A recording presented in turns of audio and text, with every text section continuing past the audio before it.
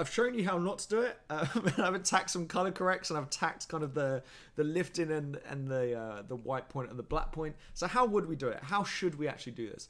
Well, let's put a grade node in. Let's start actually sitting this guy in.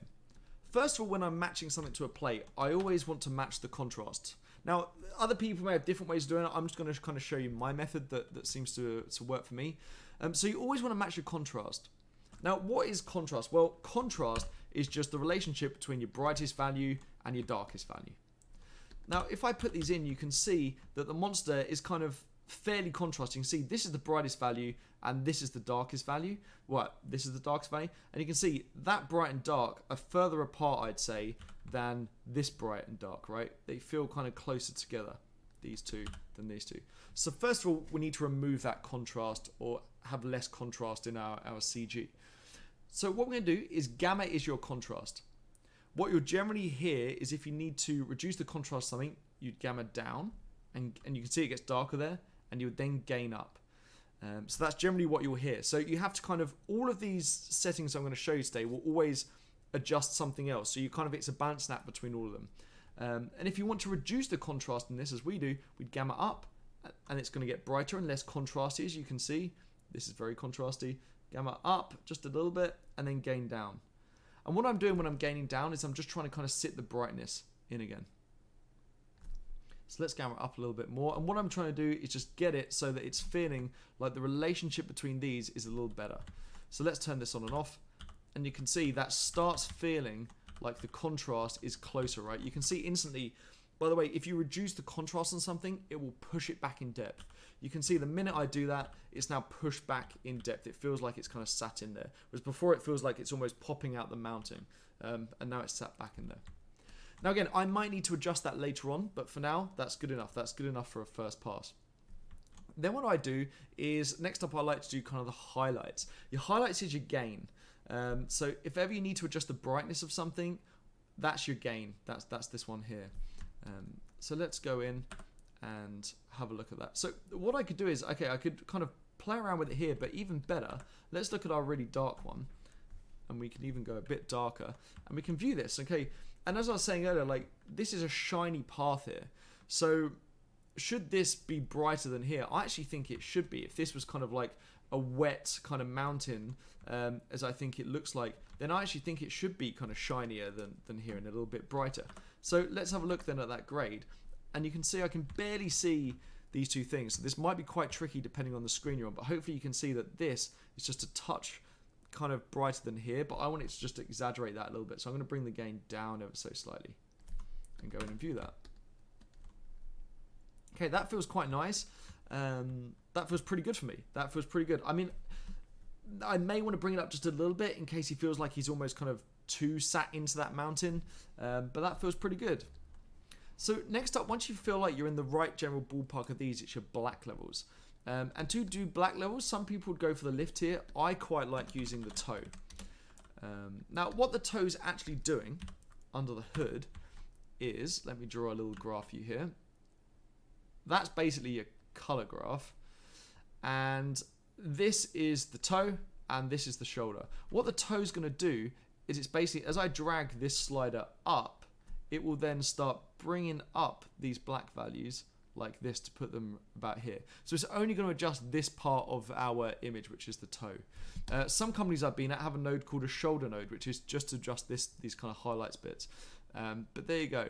The lift is okay. I just personally prefer using the toe.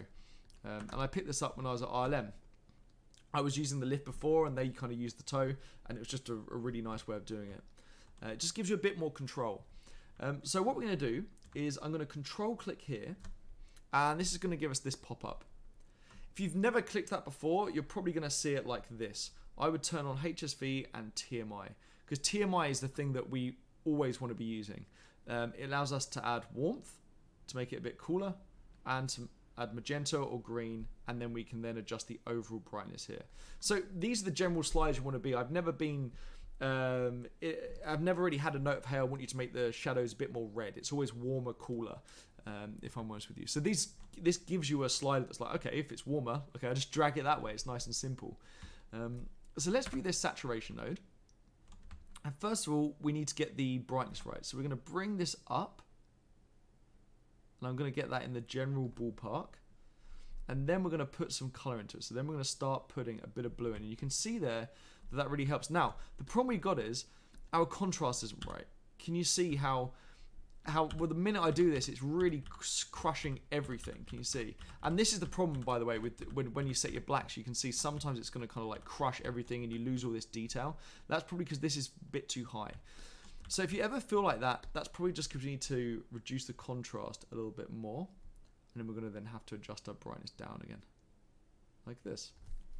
So let's start bringing that back again. Let's turn that on, first of all.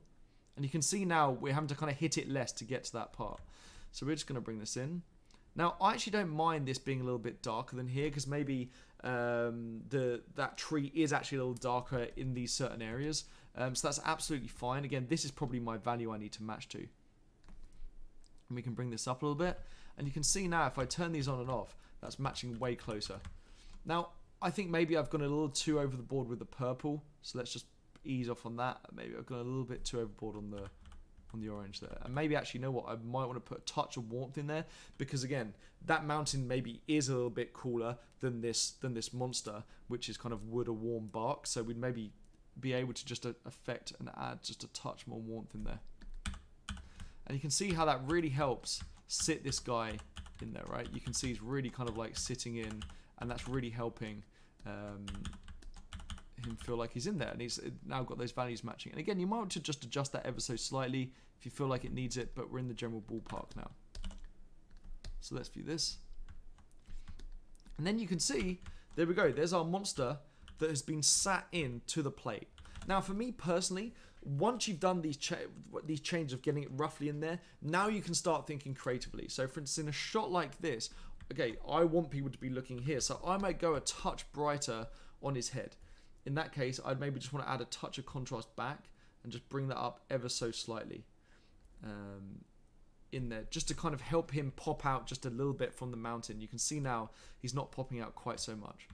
But if I turn these on and off, you can see before, this guy really stood out. Like the black level's going to feel wrong, his head's going to feel way too bright, and now, okay, now he's nicely sat in that image. Now, if you felt like, okay, that's okay, but I want him to actually be a little bit warmer, so he really pops out even further. Let's hit Control in our gain and the color wheel, and that's going to pop out this same thing. So as I was saying earlier, you want to match to the plate. So for instance, you can see this is kind of like a warm leather, it looks like a dark orangey brown leather. Same with his belt, and his hair is kind of a reddy color. So I can use that to maybe as a reference. So for instance, let's go back to our saturation. And you can see how kind of green this guy is, right, compared to here. So let's add a little bit of purple in. And then add a little bit of warmth in. And you can see he starts feeling like he's a bit closer towards this.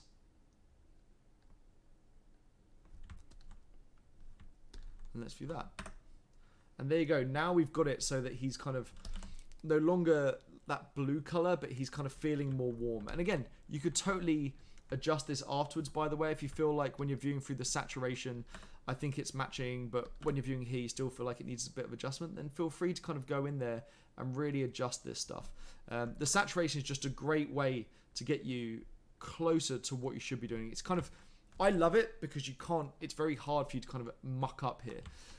It's kind of nice and easy. Okay, look, that clearly isn't matching that color, and that's clearly a bit more blue, so maybe we'd pump a bit more blue in. But it just makes it nice and easy, because you look at this now and it's like, it looks black and white, right? So there you go. Now we've got this guy sat in to that plate.